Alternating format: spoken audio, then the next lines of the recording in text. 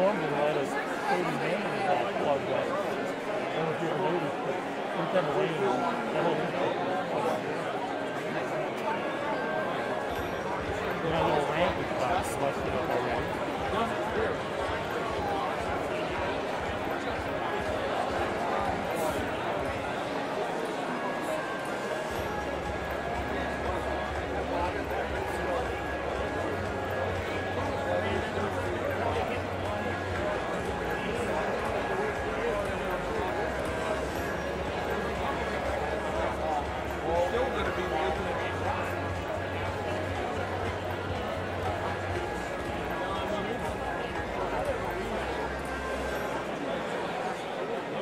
Facebook broadcast.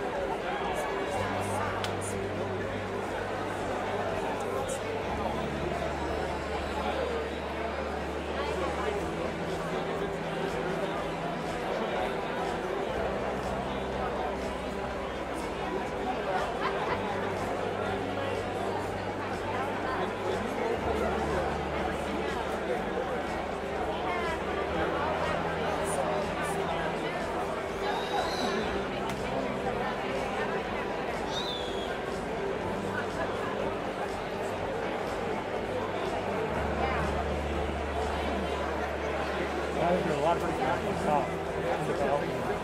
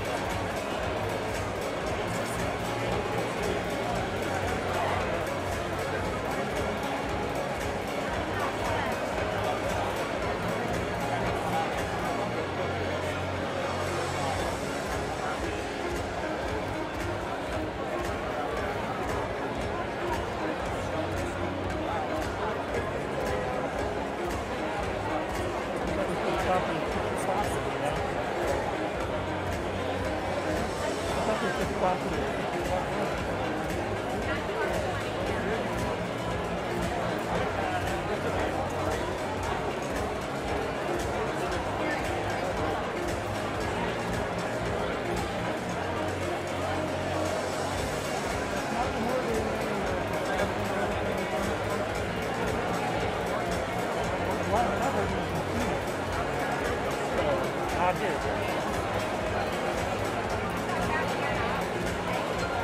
Somebody sent him an email to the old one, and he sent a reply back. I'm just doing it now. A month ago. I was shocked. Yeah, I was moving the ball through.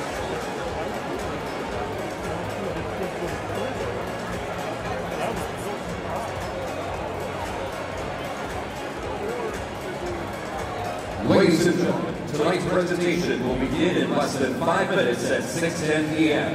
We ask that you please take your seats at this time. Again, tonight's event will begin in less than 5 minutes. Thank you.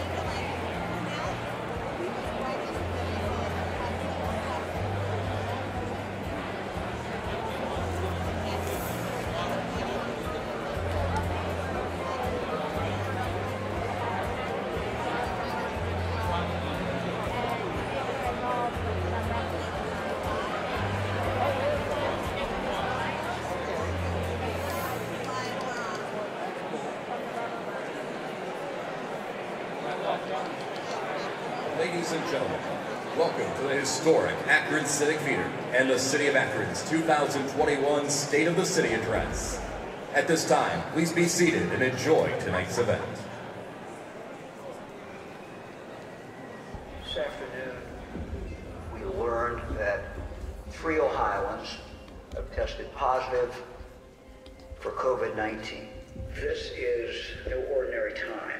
It's important for us to take aggressive action to protect Ohioans. This is a time which requires extraordinary, heroic measure of shared sacrifice to ensure that we protect our most vulnerable citizens. A group that tries to attract jobs and talent to the region says local employment recovery could take 5 years and trail the rest of the country. As a community, the call to action around equity is one we can no longer afford to sideline. World Health Organization officials confirm there are more than 500,000 positive cases. The vaccine is still at least 12 to 18 months away. Working on the front lines at Northeast Ohio hospitals can, of course, take a mental toll on the healthcare workers. That video of George Floyd handcuffed, face down on the ground, has sparked outrage nationwide. The number of Ohioans not working is at the highest known level ever. The state's unemployment rate was 16.8% in April. That's the highest since Ohio began keeping records 44 years ago.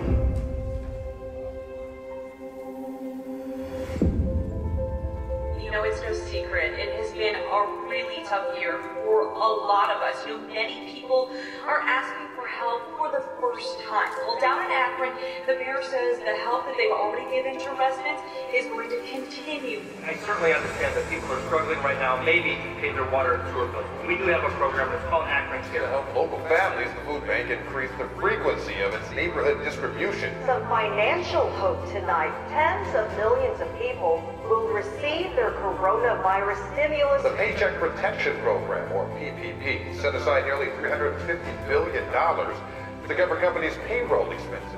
Just last week, Council President Margot Somerville and I announced the City of Akron's Racial Equity and Social Justice Task Force. To help out, because, that's what we're trying to do. We're trying to help each other.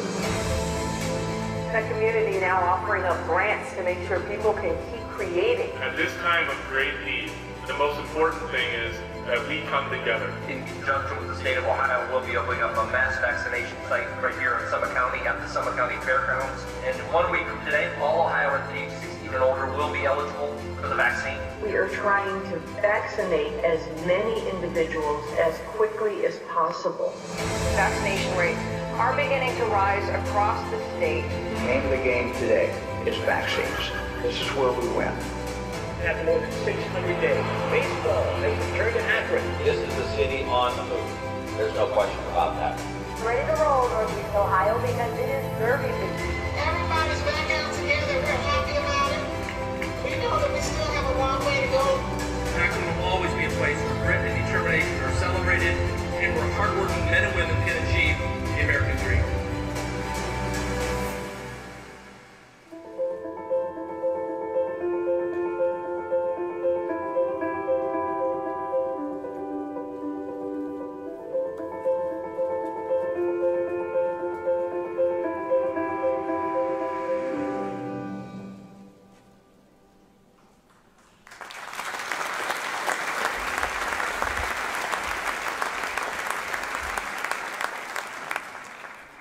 Please welcome James Harding.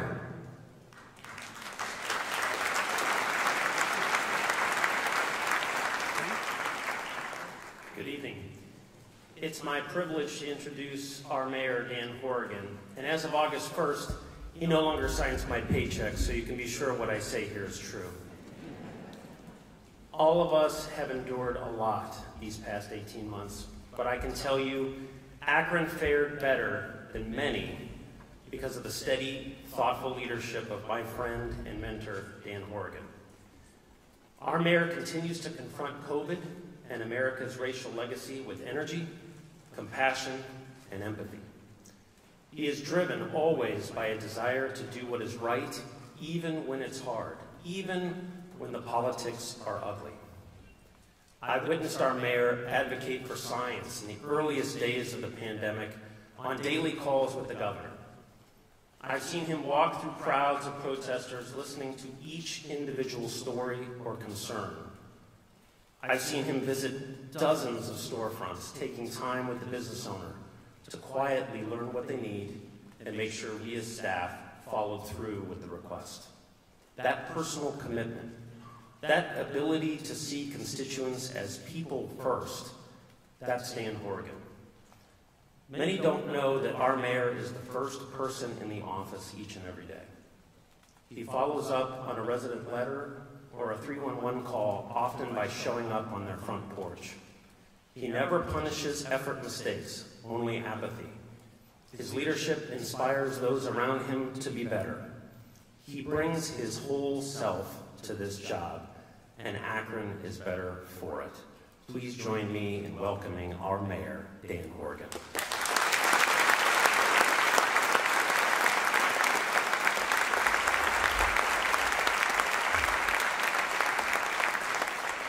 Thank you, James, and good evening. Welcome to the Akron Civic Theater. Before I start, I want to thank everybody that had to wait in line a little bit. Thank you for your patience. And obviously, there's a band that's playing afterwards, and as I walked in and thanked them, they thanked me for being the opening act, so the band is playing after. First, let me express my gratitude to the Akron Roundtable, our local downtown restaurants, and our city workers and the Civic staff for making this event possible. These dedicated professionals shifted on a dime, literally on a dime yesterday, to host this event indoors to ensure that the safety of all of our guests. Please join me in thanking them for their efforts.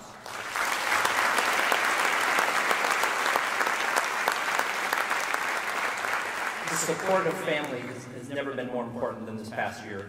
Ian, thank you for 27 wonderful years. Cassidy, Kennedy, Camille, Mom, now Luca, Ian too. I consider all of you, I consider myself blessed to have you all in my life, so thank you.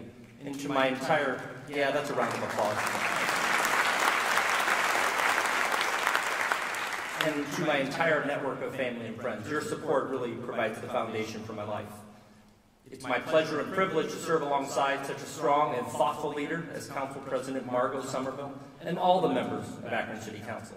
And to the members who are here with us tonight, please stand or wave as we thank you for your service to our community.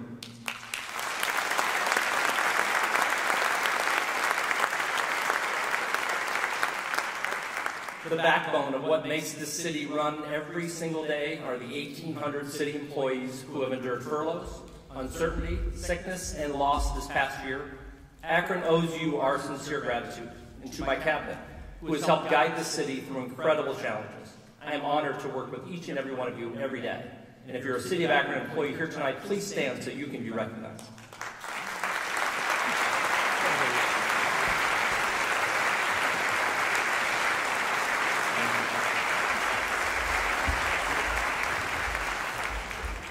Obviously, it's been some time since I've had the opportunity to speak directly to the Akron community the way I am tonight. 2020 was a year like any other, unlike any other. I delivered my last State of the City address last February 26th, just 11 days before the first case of COVID-19 was confirmed in Ohio. The economic and social challenges COVID has created, as well as our response to them, will define a generation. This pandemic brought to light the suffering that has been happening in the shadows for decades. From housing and food insecurity, the trauma of violence, healthcare inequities, and the devastating effects and impacts of systemic racism. And while these realities can be difficult to confront, and let me add, difficult conversations aren't wrong, they're just difficult. We cannot turn away from these challenges. Instead, we have to face them head on, with clear eyes, clear minds, and open hearts. And while the pandemic has showed us some of the worst realities, it has also exposed some of the most inspiring and encouraging facets of our community. From nurses and teachers, doctors, first responders, and other essential workers who sacrificed their own well-being, to the small business that pivoted on a dime to fulfill community needs, often at great expense, and to the parents and caregivers who stretched themselves to the limits to care for others under extraordinary challenges. And if we haven't learned to appreciate all who have sacrificed for our community and all of us, then God help us. And I have no doubt that every single person in this theater was touched in life-changing ways last year through either loss, struggle, or fear for the future. And tonight, I want you to know that I struggled too. This past year and a half have pushed me and my staff to the limits of our abilities and beyond, working to respond to concurrent crises of public health, the economy, and racial unrest. My top priority is always to keep you and your family safe, and to create those pathways for security and prosperity for every Akron resident. And as mayor, some days the best I could hope for was an opaque view of what was ahead. But my faith in Akron never wavered. And while the how we bounced back wasn't exactly clear at times, I never doubted that we would. And today, I'm proud to share the beginning of that path forward, what I see as a solid foundation for our recovery. And this isn't about going back to the way we've always done things, but really creating an even better future, one that works for every single one of us in the community. The pandemic laid bare the economic realities created by social and racial disparities. Many of our poor neighborhoods were just beginning to emerge from the effects of the Great Recession when COVID struck. Our downtown progress was literally stopped in its tracks. And our small business community, which is really the backbone of our local economy, was brought to its knees. And if you were black or female or on a fixed income, the economic impact of COVID was far worse.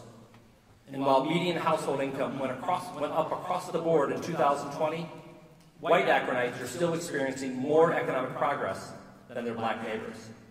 And as I said in my speech last year, we have to build a more prosperous, opportunity-rich Akron. The pandemic showed all of us that there is a lot of work to do to achieve that goal. Yet in the face of all of these systemic challenges, there is significant opportunity. Even during the darkest days of the pandemic, the city responded to the economic devastation brought on by COVID. I used CARES Act funding to keep police, fire, and EMS on the job, allocated over $1.2 million to assist low-income families with utility bills, and provided millions of dollars to the United Way for rental and mortgage assistance. Also authorized $3.6 million for homeless care and shelter aid. And together with the county and the Greater Akron Chamber, we saw to it that over $6 million in local relief funding went to Akron small businesses. Let me take this opportunity to thank County Executive Eileen Shapiro for her partnership during this past year.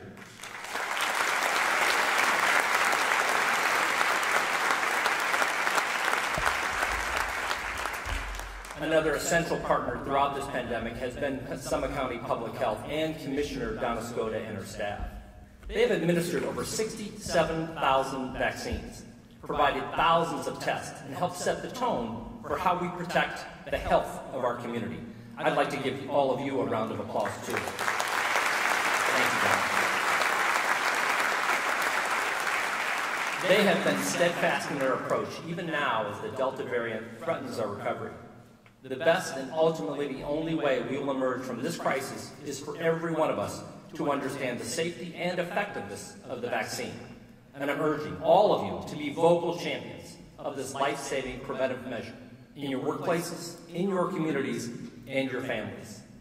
And as the vaccine provides increasing protection to all of our residents, we enter a new phase of this pandemic. That's the recovery phase. In April, after it was clear that our city would receive direct aid from the federal government, I released my framework for how Akron can leverage this one-time money to stimulate economic growth for all. And the Akron Recovery Plan lays out 6 buckets of investment that I believe will address systemic disparities and make Akron more competitive in the post-COVID world. Tonight, I want to discuss some of what I hope to achieve for Akron through the use of these recovery funds. My Planning to Grow Akron 2.0 strategy details the significant need to reinvest in housing rehabilitation and new infill construction. And while the efforts since 2016 have doubled the median sales price for a home in Akron, restoring millions of dollars in home equity lost during the foreclosure crisis, many of our neighborhoods are still not seeing enough of those benefits. Summit Lake, Middlebury, North Hill, Kenmore, East Akron, parts of West Akron, and Goodyear Heights are still challenged by aging housing stock, undervalued markets, vacancy, and demolition. It is imperative, and we have to restore market confidence in these neighborhoods, one, to retain existing residents, and number 2, provide new housing at a variety of levels. That's why tonight I am proposing a $15 million rehabilitation program as well as a $10 million infill construction program to close the gap between what it costs to build in these neighborhoods and what the market will lend. Targeting both of these programs to key neighborhoods, we have an opportunity to transform those areas of Akron hardest hit by past and current economic downturns.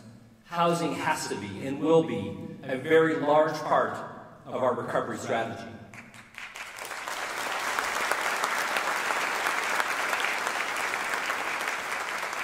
Our small business community continues to demonstrate its resiliency as we combat COVID's devastating effects. Access to capital, long a challenge for Akron's entrepreneurs, was evident during the pandemic. Even as hundreds of billions of dollars in federal loans were made available, only 27% of those dollars went to low or moderate income neighborhoods nationwide.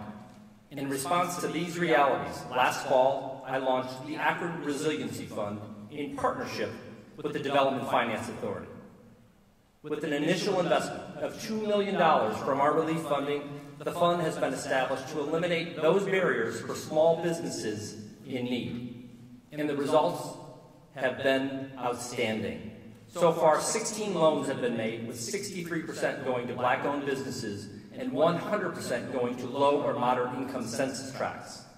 And in the months and years to come, I will continue to make entrepreneurship a centerpiece of my economic agenda. And I believe Akron is very well positioned to help existing and new businesses recover and grow.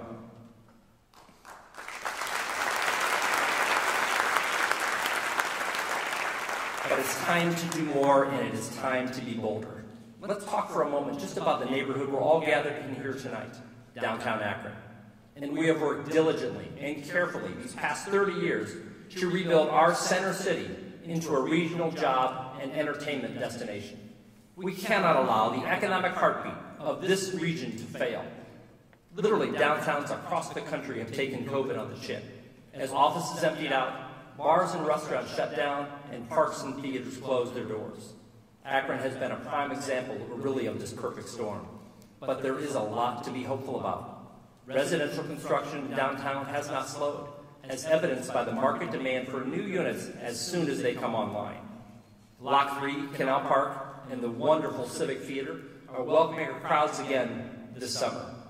There is life in downtown Akron. We're seeing the transformation right before our eyes. Together, we can emerge from this pandemic stronger than ever before.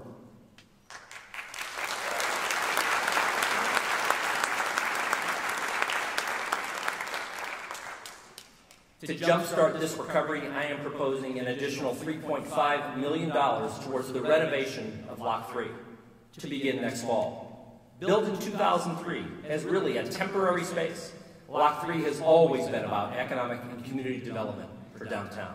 17 years later, it has become Akron's Central Park. It's a destination for the region, and now it's time to make this pop-up concert venue a permanent fixture of downtown's landscape.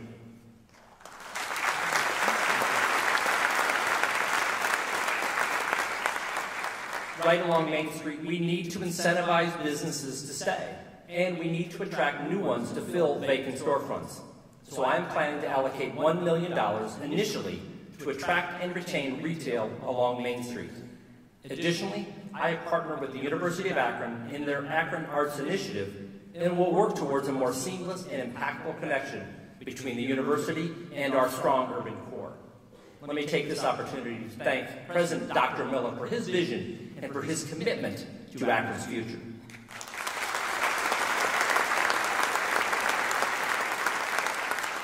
This is just the beginning. More will be needed to assist downtown in its recovery in the coming years. And I'm working with the Elevate Akron partners and key stakeholders to identify more areas of investment where it is needed. Just for example, I strongly believe, and we've talked about this for a couple of years, we need a nonprofit, real estate-focused organization right here in downtown, like many cities our size do, dedicated to promoting economic development in our central city. And in the coming year, I will be working to see that such an organization is established.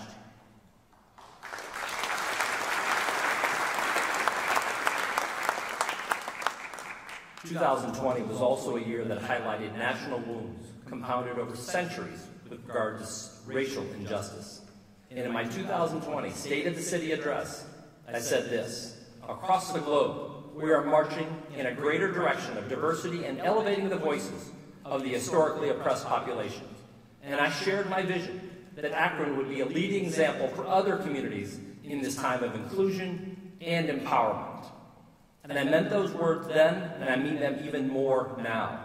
As centuries of inequity boil to the surface, 2020 was a year of protest demanding police reform. But I want to be clear on what I see as viable solutions.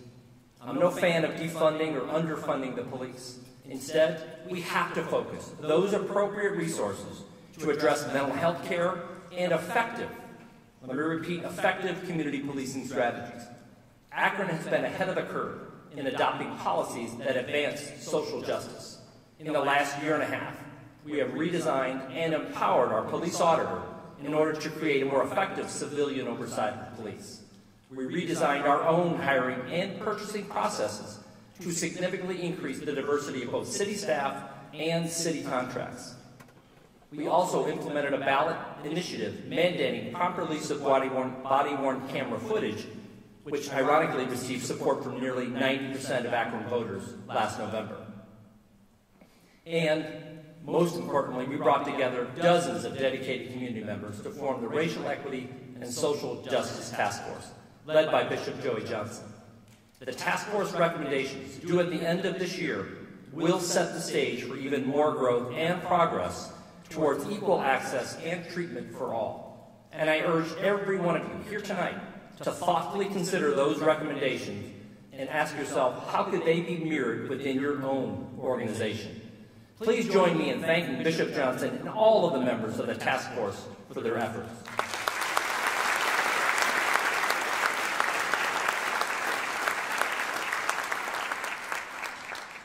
(2020) and 2021 also brought nationwide spikes in violent crime.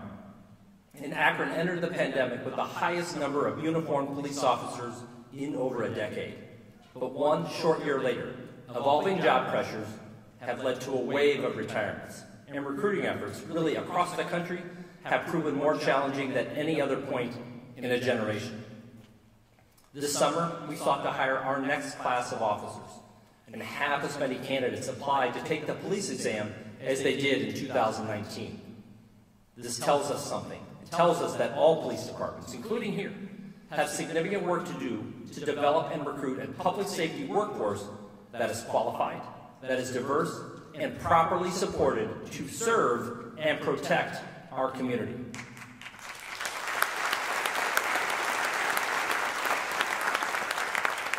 I am very proud to say that today is the first day in office for Akron's new police chief, Steve Mylett.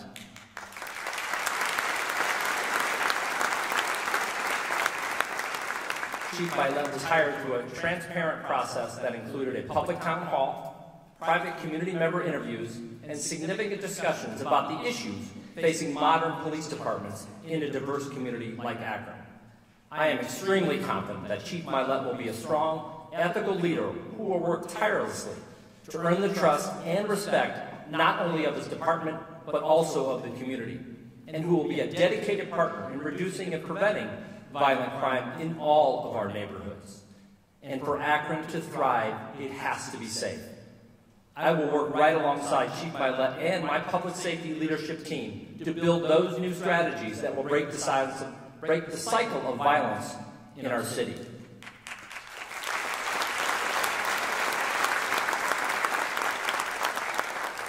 The root causes of gun violence are extremely complex. And I think as a nation, it's high time we had a serious, nonpartisan conversation about access to guns. Despite all of the rhetoric that you hear, I believe there is common ground around limiting military-style weapons, enhancing background checks, and having appropriate licensing. And we also need to ensure that the dangerous offenders are off our streets and out of our neighborhoods.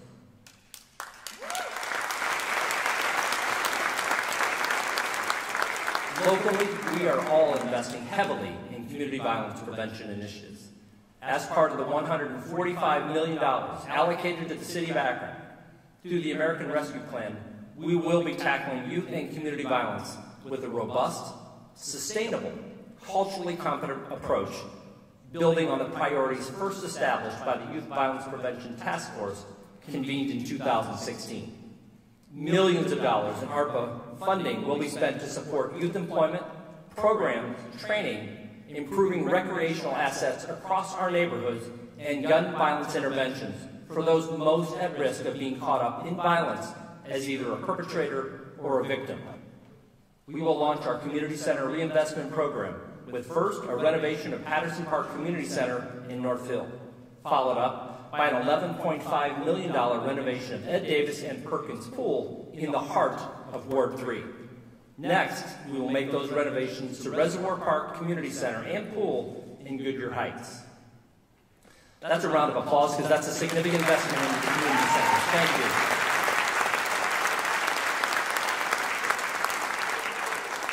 I am also proposing an additional $2.6 million to ensure our multi-million dollar improvements into Summit Lake proceed and support the ongoing planning efforts with AMHA, Civic Commons, and most importantly, and I want to highlight this, most importantly, the Summit Lake community. They're absolutely essential to what we do with Summit Lake, and their voice is going to be heard.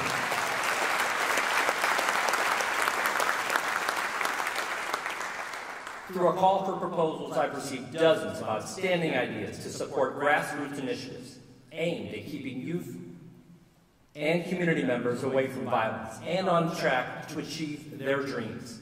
Over the coming weeks, I will evaluate each and every proposal and make selections for an initial $10 million investment into violence reduction. But my heart and my head both tell me that a big part of solving violent crime, especially with youth, in Akron is by giving our young people economic hope. But it has to be more than just economic hope. I want us to think boldly how we can create jobs for our high school seniors. Think of what a year's worth of paid, on-the-job experience. And I know many of you hire high school seniors in your companies already, but I think we need to be even bolder, like I said before. Think of what that would be worth as they transition. One of the most difficult transitions for a senior is that 18 years, is when they turn 18 years old. And I've had some great conversations with Superintendent Fowler Mack, and I want to thank her for her willingness to explore this vision even further. We have to see how this can fit within the successful college and career academy model. So thank you, Dr. Fowler Mack.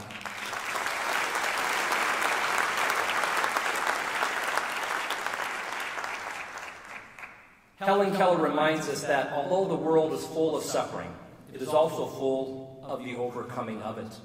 Our optimism, as she put it, cannot rest on the absence of evil, but there has to be a willing effort, always, to cooperate with the good, that it might prevail. A willing effort. That's what it's going to take. And this is only the beginning of a journey to rebuild and recover in a just and prosperous way.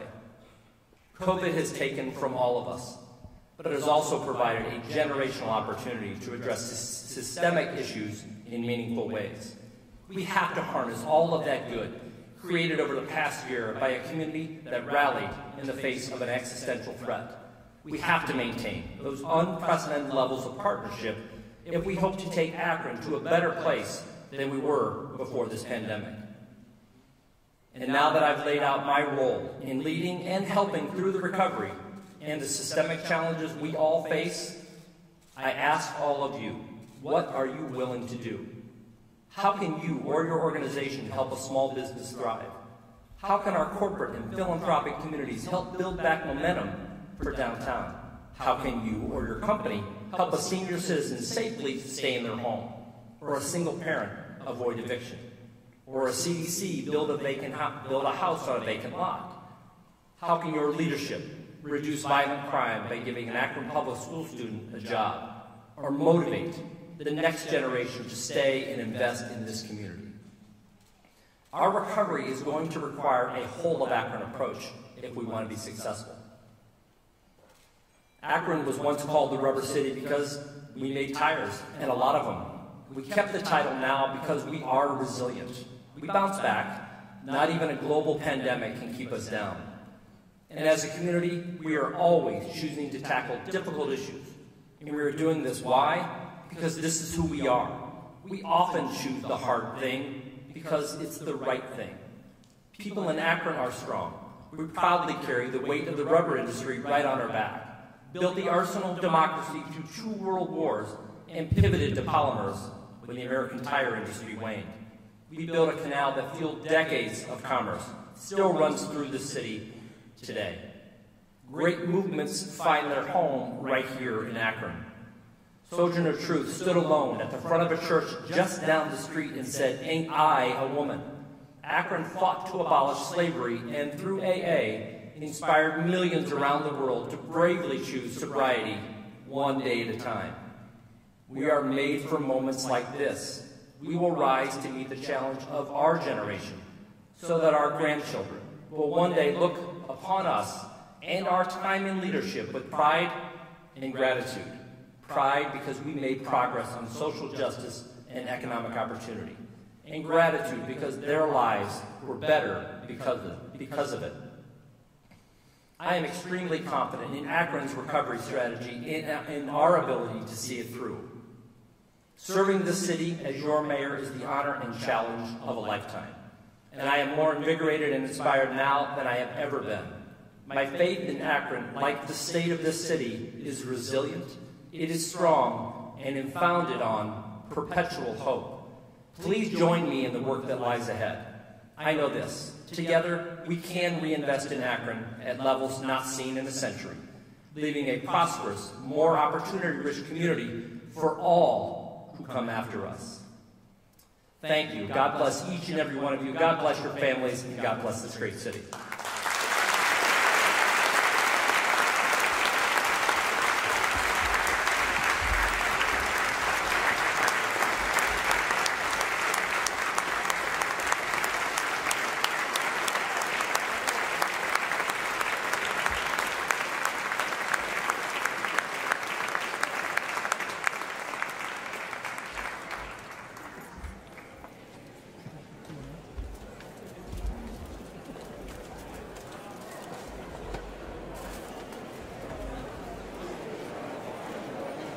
Ladies and gentlemen, please welcome Umoja Nation.